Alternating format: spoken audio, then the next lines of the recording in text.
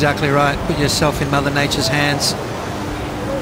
As we see some commitment right here on this wave. Someone got caught, that's for sure. Can see these are those moments, Joe. There he is. They've popped up. A couple of guys right there. Looks like we've got maybe a broken board even. Yep. That's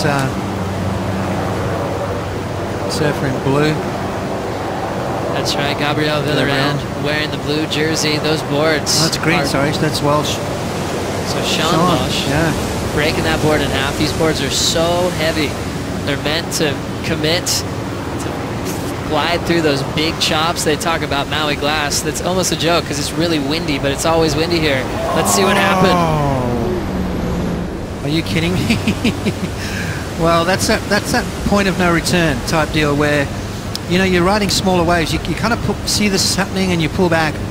Here, once you're committed, this thing just absolutely jacked. That nose went in, nosedived, and just decided to go along for the ride. And the crazy thing is, once you land, you don't really penetrate, Joe, because you're going so fast. That water is moving so quick.